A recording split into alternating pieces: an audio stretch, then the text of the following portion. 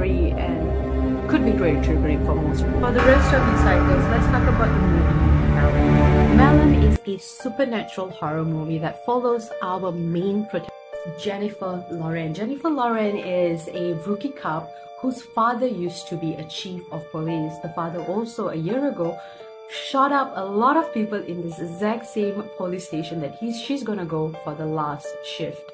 And the main reason why they're shutting down this old police station is not because only, this all terrible situation happened, but even the cops in this place do not feel comfortable working in this police station because of a lot of disturbance.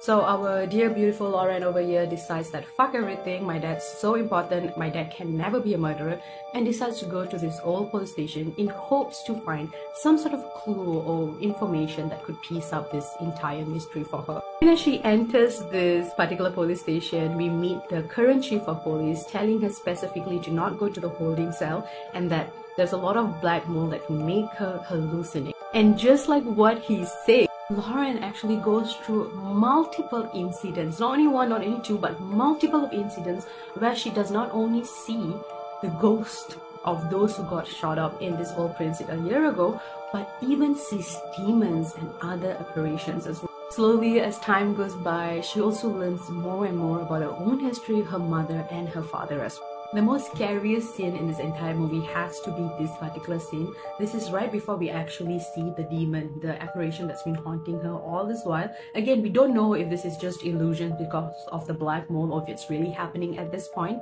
And she goes to the shooting practice place and there's nobody here, right? And yet this paper thingy where you shoot at keeps on attacking her. And right behind this specific paper thingy, you'll see the demon waiting for her. Again, this movie is not for those with a weak heart. You have to be really aware that this movie is actually very scary. With this jump scare, even without the jump scare, it is quite scary and has a good story to it too. Those of you who are like experts in horror, you guys probably know The Last Shift as well. And The Last Shift is an identical movie to Malum with just a different ending.